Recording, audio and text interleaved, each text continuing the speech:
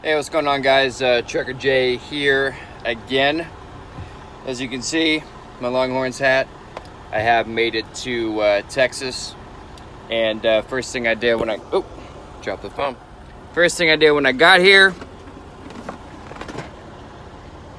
That's right, Big Red. That's why my tongue is all red. So made it to Waco last night.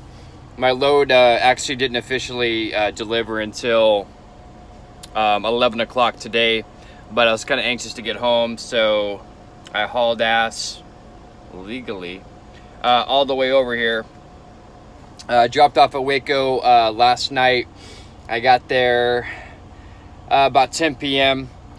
and they let me through the gate to deliver it. I think the guys actually thought I was supposed to be there at 11 p.m. last night, not 11 in the afternoon today, but it's okay. So I got that dropped off and everything. Drove on my way to the house, made it to Jarrell before I ran out of time, and I used my PC time to even make it here. I'm about 20 minutes away from the house, and I should be able to drive here in about another 30 minutes, so I'll be able to finally get home. Got there last night. They had me go to one dock and sat there for about 20-30 minutes, and then yard guy said, hey, they're really busy on this side, follow me around to the back. So I left that dock, went around to the back, and backed up to that one, and I sat there for like another 30-45 minutes, like, you know, what's going on here? An hour went by, and I'm sitting there looking at my clock going, okay, well, you know, kind of getting to be the point where I need to get out of here so I can make it, you know, home in time.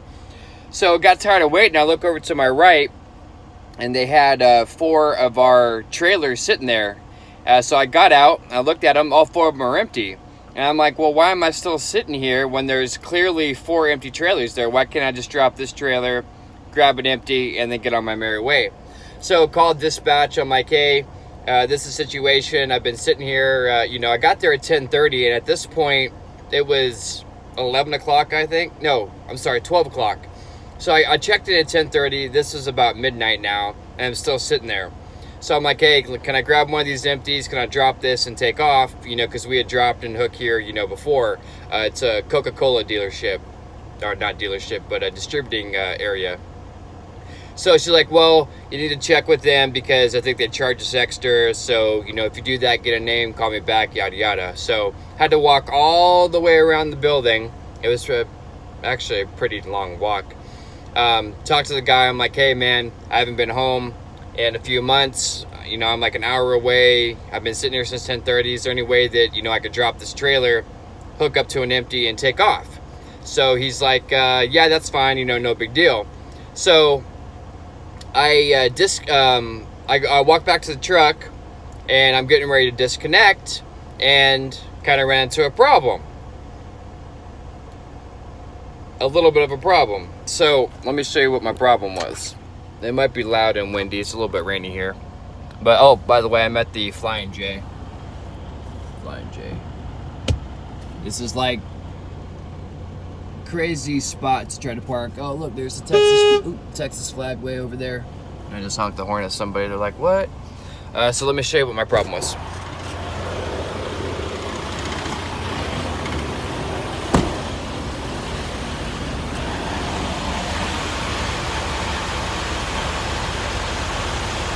This is my problem right here.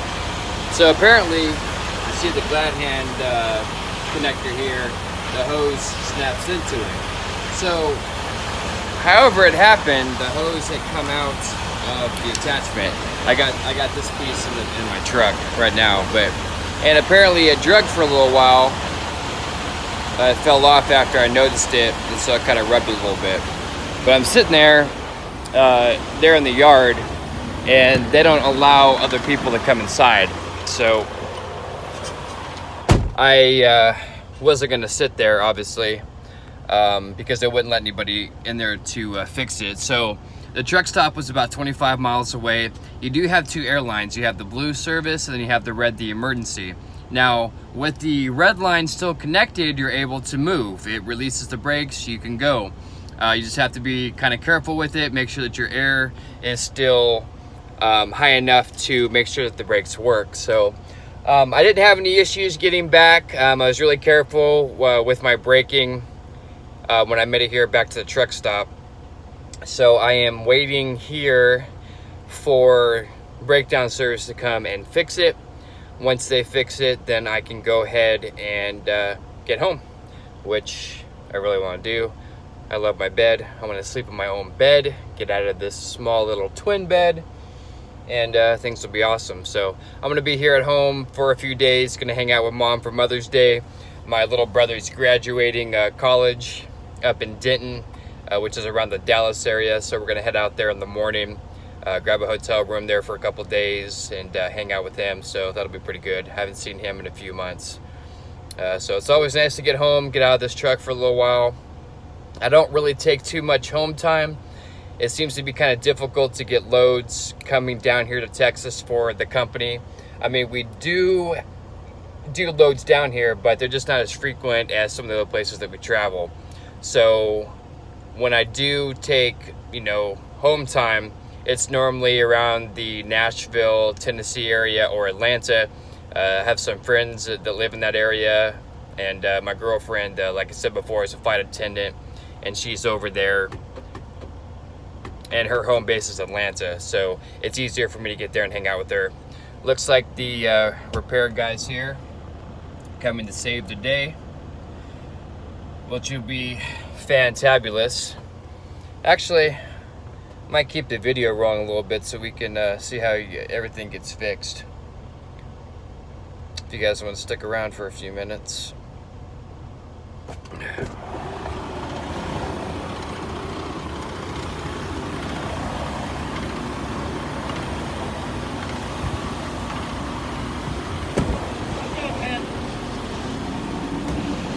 Oh, it just broke off the end. Yeah, it went off, but the problem is though, is I didn't catch it, so it rubbed. That's all right, man. I can just replace the end. Oh, just the end here? Yeah. Oh, okay, that's yeah, cool. I got a whole new thing. There's like 5 red trucks though. Is there really? Well, yeah, there's one right on the other side of oh, is there? There's like one there. I was like, I'm not gonna sight him because I know I wouldn't get out and look around. Fuck it, it's raining. Sorry, I know, right? No, and I should have you taking care of shit in 10 minutes. Awesome, man. I appreciate it. Yeah, I live like 20 miles away. I've been trying to get home, and I ran out of time last night, so I came here. And I was like, well, you know, I'm thinking it'd be easier for it to get repaired if I made it to a truck stop. So that's why I parked in here. I actually live down in Georgetown. Oh, yeah? But, man, you can't hardly get a truck through there anywhere. It's real tight areas. Oh, yeah, so. and then they don't like you parking anywhere. No, exactly. The movie theater is actually really cool. They let me park my truck over there. Oh, yeah? Yeah, the Georgetown movie theater. You know, they saw my truck with the veteran tag on, and they're like, oh, yeah, dude, you can park here anytime, man. So, you know, it definitely helps out. Yeah, Walmart used to be good, but too many people park there now. Yeah, they do. Well, and then that and the truckers were leaving, you know, their pee bottles and trash everywhere. So I don't blame them. They do it here. I mean, years ago, I used to work at Doc's, which was down the street where the truck wash is. Yeah. And I mean, my boss would literally put a can every 20, 30 feet out for trash. And on Saturdays, I would walk around and just pick up. You still have jackasses throwing their shit everywhere. Bottles, this and that. It's really bad. It really is disgusting. I found myself picking up stuff along the way, the trash too. As long as it doesn't look gnarly or a piss bottle, I'll pick it up, I'll throw it away. It's not too bad here, but on some of these other truck stops, like if you get a light rain, you can just smell the pee in the parking lot. Oh man, that's gross. It's not bad here though. Oh, that's good.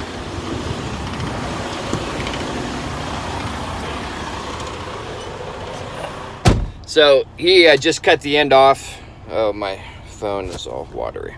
So he just cut the end off. So he's just gonna push on another end piece to the end of the hose. The glad hand part of it actually. Get me hooked up, and then I'll be good to go. It's kind of raining. I don't want to stay out there in the rain.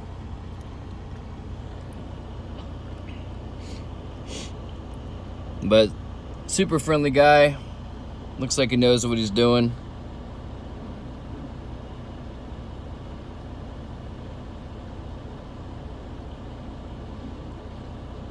I said it should take about 10 minutes, so good deal, good deal. All right, guys, well, I won't keep you on the video any longer. It's pretty simple. He's just gonna push that piece right back in there, clamp it down real good, so then I'll be good to go. I should have, should be able to drive here.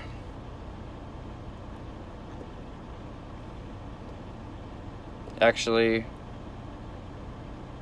right now, I can drive. You can drive for 8 hours. So anyways, guys. All right, well, thanks a lot for checking out my videos. As always, thank you very much. If you haven't done so yet, like, share, subscribe, ring the bell. You get notified when I do new videos. Thumbs up, thumbs down if you like the videos, if you think it sucks. Anything to kind of get some traffic on the channel, I would greatly appreciate it. So I'll try to do a couple of the videos while I'm here at home. Let you guys know what's going on, anything exciting. But as always, guys, again, thank you very much for checking them out. Look out for yourself, look out for one another, and until next video, Chuck J is out.